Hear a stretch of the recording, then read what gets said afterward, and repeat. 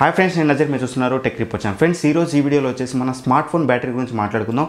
ఖచ్చితంగా వీడియోని ఎండ్ వరకు అయితే చూడండి. 100% నేను ఇప్పుడు చెప్పబోయే టిప్స్ అయితే మీకు ఇంతకుముందు అయితే మోస్ట్ ఆఫ్ ద టిప్స్ మీకు తెలియని అయితే చెప్తానమాట. ఖచ్చితంగా అయితే వీడియోని ఎండ్ వరకు అయితే చూడండి. ఈ ఆలస్యం చేయకుండా వీడియోలోకి అయితే వెళ్ళిపోదాం.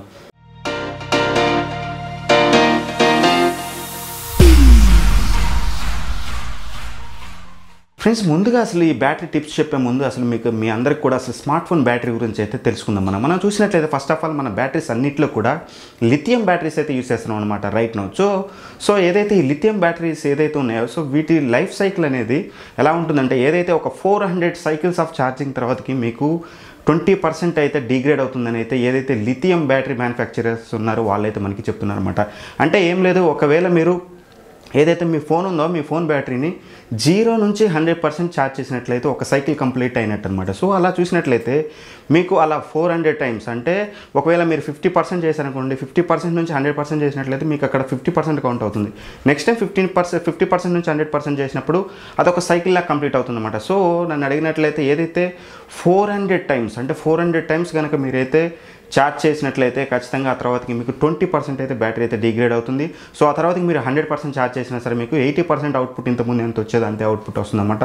సో దీన్ని బేస్ చేసుకున్నట్లయితే మీకు చాలామందికి తెలిసిందే, ఫోన్ కొన్న కొద్ది రోజులకి ఒక 1 ఇయర్కో లేకపోతే 1.5 ఇయర్కో మనకి బ్యాటరీ బ్యాకప్ అయితే తగ్గుతూనే ఉంటుంది. ఫ్రెండ్స్, ఇక అలానే మనం చూసినట్లయితే మన బ్యాటరీ ఏదైతే ఉందో మన బ్యాటరీ లెవెల్స్ ఏదైతే ఎక్స్ట్రీమ్ లెవెల్స్ కానీ అలానే లోయర్ లెవెల్స్ కానీ మనం చూసినట్లయితే 10%, 15% లెవెల్స్ కానీ లేకపోతే 95% కంటే ఎబో కానీ ఈ రెండు లెవెల్స్ కూడా బ్యాటరీ ఎఫెక్ట్ చేస్తాయన్నమాట. సో మనం ఏమనుకుంటామంటే మనకి 10%, 15% ఉన్నప్పుడే మన బ్యాటరీ అనేది ఎఫెక్ట్ అవుతుంది. 90, 95, 100% పెట్టాలని అయితే చాలా వరకు అయితే చూస్తుంటాం అనమాట. సో 100 ఒకటే మీరు ఒకటి గుర్తుంచుకోండి, ఎప్పుడైతే మీకు 95% క్రాస్ అవుతుందో మీకు బ్యాటరీ ఖచ్చితంగా బ్యాటరీ మీద ప్రెషర్ అనేది ఎక్కువ అవుతుంది అనమాట. సో ఎక్కువగా హీట్ అవుతూ ఉంటుంది మీరు ఛార్జ్ చేసే టైంలో మీరు చూసినట్లయితే.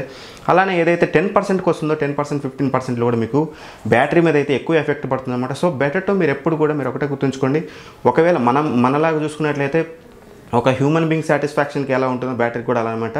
ఒకవేళ మీరు చూసినట్లయితే 50%, 60% లేదా 40%లో అయితే మీకు బ్యాటరీ అనేది అయితే సాటిస్ఫైడ్గా ఉంటుంది. Alexa stop. అలానే మీకు ఏదైతే 40%, 50% లేదా 60% ఈ లెవెల్స్లో అయితే మీకు బ్యాటరీ అయితే చాలా సాటిస్ఫాక్టరీగా ఉంటుంది. ఒకవేళ మీకు 95%కి ఎక్కువగా వెళ్ళినా సరే మీకు 10% అట్లా తక్కువకి వచ్చినా సరే మీకు బ్యాటరీ అయితే సాటిస్ఫాక్టరీగా ఉండదన్నమాట. సో నా బెటర్ సజెషన్ ఏంటంటే మీ మొబైల్ అనేది 20%కి వచ్చిందంటే ఖచ్చితంగా ఛార్జ్ చేయడం అయితే స్టార్ట్ చేయండి. 10%, 5% వచ్చే వరకు అయితే మీ బ్యాటరీని అయితే యూజ్ చేయకపోవడం అయితే చాలా వరకు మంచిది. ఇంకా అలానే మీకు ఎప్పుడైతే 80 to 90% అంటే 90% వరకు కూడా వెళ్ళొచ్చు, కానీ 90% పైన ఎక్కువ ఇచ్చడానికి అయితే ట్రై చేయమాకండి.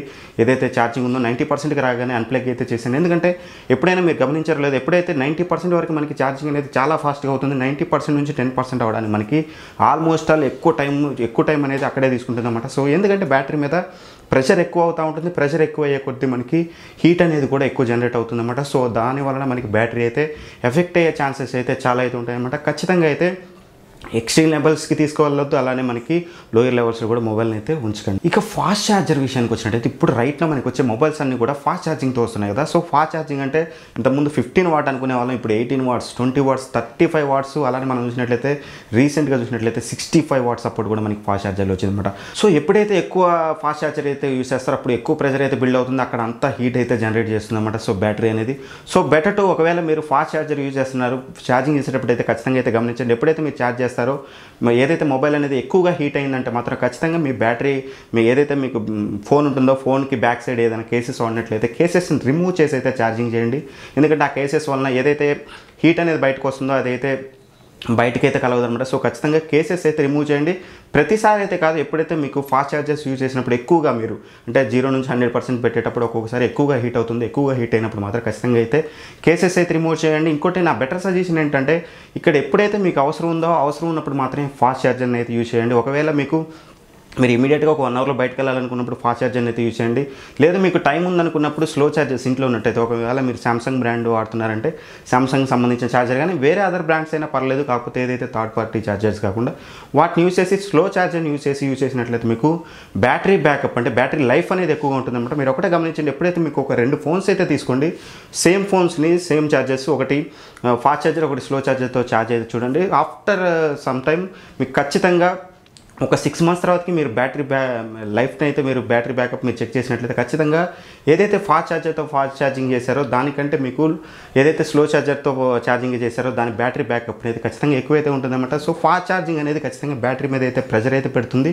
సో వీలైనంత వరకు మీకు కుదిరితే స్లో ఛార్జర్ వాడండి, అవసరమైనప్పుడు మాత్రమే ఫాస్ట్ ఛార్జర్ వాడమని అయితే నేనైతే సజెస్ట్ చేస్తాను. ఇంకా అలానే అందరికీ ఉండే మేజర్ డౌట్ ఏంటంటే ఓవర్ నైట్ ఛార్జ్ చేయొచ్చా మన మొబైల్ అనేసి. సింపుల్ ఇక్కడ ఒకటే గుర్తుంచుకోండి, ఏదైతే ఓల్డ్ టైంలో మనకి రీసెంట్ ఒక 2-3 ఇయర్స్ బ్యాక్ చూసినట్లయితే మనకి అదైతే సేఫ్ అయితే కాదనమాట. రైట్గా మనకి చూసినట్లయితే ఈచ్ అండ్ ఎవ్రీ ఫోన్ కూడా ఎప్పుడైతే మీకు 100% ఛార్జ్ అవుతుందో మీకు పవర్ కట్ అనేది అక్కడ ఆపేస్తుంది, మొబైల్కి అయితే పాస్ అవ్వదు. ఒకవేళ కనుక మీరు వాడేది 5 వాట్ 10 వాట్ ఛార్జర్ అయితే స్లో ఛార్జర్ అయితే మాత్రం మీకు ఎటువంటి ప్రాబ్లం అయితే ఉండదు. సో ఎటువంటి ప్రాబ్లమ్స్ ఫ్యూచర్లో అయితే రావు. ఖచ్చితంగా మీరైతే ఓవర్ నైట్ అయితే ఛార్జ్ చేసుకోవచ్చు అనమాట. ఫాస్ట్ ఛార్జెస్ యూజ్ చేస్తున్నట్లయితే ఒకవేళ మీరు 30 వాట్ కానీ 45 వాట్స్ కానీ 60 వాట్స్ కానీ సో నా బెటర్ సజెషన్ అయితే వద్దని చెప్తున్నాను అనమాట. ఎందుకంటే ఎక్కడ కూడా మనకి టెక్నికల్గా కానీ ఎక్కడ కూడా మనకి ప్రూవ్ అయితే కాలేదు బ్యాటరీ అయితే ఎఫెక్ట్ అవుతుందని చెప్పేసి ఓవర్ నైట్ ఛార్జ్ చేయడం వల్ల. కానీ నా బెటర్ సజెషన్ ఏంటంటే ఎప్పుడైతే మీరు ఫాస్ట్ ఛార్జెస్ వాడతారో సో మీకు ఖచ్చితంగా హీట్ అనేది జనరేట్ చేస్తూ ఉంటుంది అన్నమాట. సో ఓవర్ నైట్ పెట్టడం వల్ల కొంచెం ప్రాబ్లమ్స్ ఫ్యూచర్లో వస్తాయని అయితే నేను అనుకుంటున్నాను. ఎటువంటి ప్రూఫ్ అయితే లేదు. నా బెటర్ సజెషన్ ఏంటంటే వద్దని అయితే చెప్తాను. ఒకవేళ ఫాస్ట్ ఛార్జర్ అయితే మాత్రం ఫాస్ట్ ఛార్జర్ అంటే ఇప్పుడు చూసినట్లయితే మనకి బిలో 1 అవర్ లోపే మనకి ఫాస్ట్ ఛార్జింగ్ అవుతుందో ఒక 1 అవర్ పెట్టేసి తీసేయడం బెటర్ అని అయితే నేను చెప్తాను. ఇఫ్ ఇన్ కేస్ ఒకవేళ స్లో ఛార్జర్ అయితే మాత్రం మీకు ఎటువంటి ప్రాబ్లం ఉండదు. ఫాస్ట్ ఛార్జర్ అయినా సరే ఖచ్చితంగా ప్రాబ్లం వస్తాయని అయితే చెప్పలేం, కానీ నా పర్సనల్ ఒపీనియన్ ఏంటంటే నేనైతే వద్దని అయితే చెప్తాను. ఇక ఛార్జర్స్ విషయానికి వచ్చినట్లయితే చాలామంది కూడా మనకి చూసినట్లయితే వాళ్ళ మొబైల్ ఛార్జర్ పోయినా కానీ లేకపోతే లాస్ట్ అయినా కానీ ఒకవేళ అది ఎఫెక్ట్ అయ్యి పని చేయకపోయినా సరే ప్రాబ్లం ఏమైనా వచ్చినా సరే ఇమీడియట్గా ఏదో లోకల్ మార్కెట్లో ఒక ఛార్జర్ తీసుకొచ్చేసి పెట్టేసి వాడుతూ ఉంటారు అనమాట. సో సింపుల్గా మీ అది ఒక పెద్ద బ్లెండర్ మిస్టేక్ అనమాట. 80% కూడా మీరైతే ఆ మిస్టేక్ అయితే చేయొద్దు. మీకు అవసరమైతే మీకు ఒకవేళ ఛార్జర్ కనుక లాస్ట్ అయిపోయింది అనుకుంటే మాత్రం ఖచ్చితంగా ఒరిజినల్ బ్రాండ్ ఛార్జర్ అయితే కొనండి. ఒక 200-300 ఎక్స్ట్రా ఉండొచ్చాం, కానీ మీకు ప్రైస్ చూసినట్లయితే 500కి ఈచ్ అండ్ ఎవ్రీ ఛార్జర్ అయితే మనకి మార్కెట్లో అయితే అవైలబుల్ ఉందన్నమాట. ఒకవేళ అది కాకపోయినా సరే మీరు అదర్ బ్రాండ్ అయినా కొనండి, కానీ సర్టిఫైడ్ కాకుండా మీకు లోకల్ మార్కెట్లో దొరికేవి కానీ రోడ్ సైడ్ దొరికే కానీ 80% ఛార్జర్స్ అయితే వాడొద్దు. ఎందుకంటే ఆ ఛార్జెస్ అనేది 100% మీ మొబైల్ని అయితే ఎఫెక్ట్ అయితే చేస్తుంది. సేమ్ కూడా మీకు కేబుల్స్ మీద కూడా అప్లై అవుతుందన్నమాట.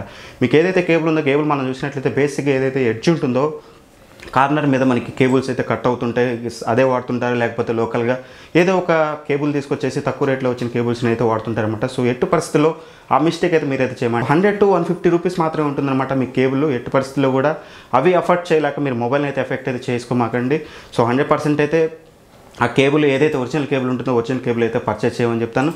నా బెటర్ సజెషన్ ఒక టిప్ ఏంటంటే ఇక్కడ మీకు ఏదైతే ఆన్లైన్లో మీరు చూసినట్లయితే ఒక స్ప్రింగ్స్ ఉంటాయన్నమాట. ఆ స్ప్రింగ్స్ కనుక మీకు ఏదైతే ఎడ్జెస్ ఉందో ఆ టర్న్ దగ్గర పెట్టినట్లయితే మీకు ఫ్యూచర్లో మీకు ఎప్పుడు కూడా అక్కడ మీకు ప్రాబ్లం అయితే రాదనమాట. సో నా బెటర్ టిప్ ఏంటంటే అదైతే పర్చేజ్ అయితే చేయండి. ఒక 15-20 రూపీస్ అయితే ఉంటుందన్నమాట.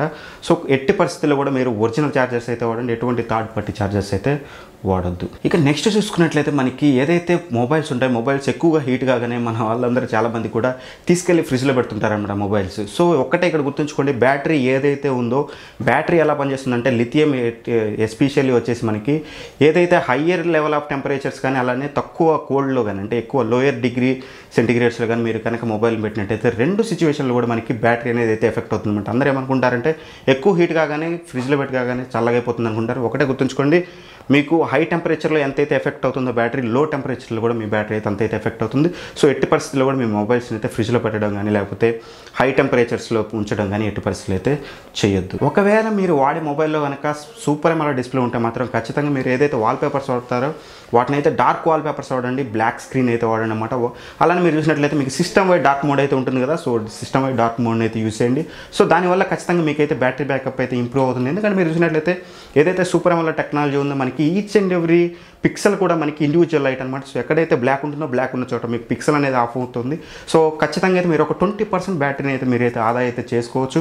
100% ఒకవేళ డార్క్ మోడ్ ఉంటే యూస్ చేయండి. ఇది వచ్చేసి మీకు ఓన్లీ సూపర్ ఎమ్ఓలెడ్ డిస్ప్లేలోనే వర్క్ అవుతుందన్నమాట. ఐపీఎస్ కానీ మీకు టీఎఫ్టీ డిస్ప్లేలో అయితే యూజ్ అయితే అవ్వదు.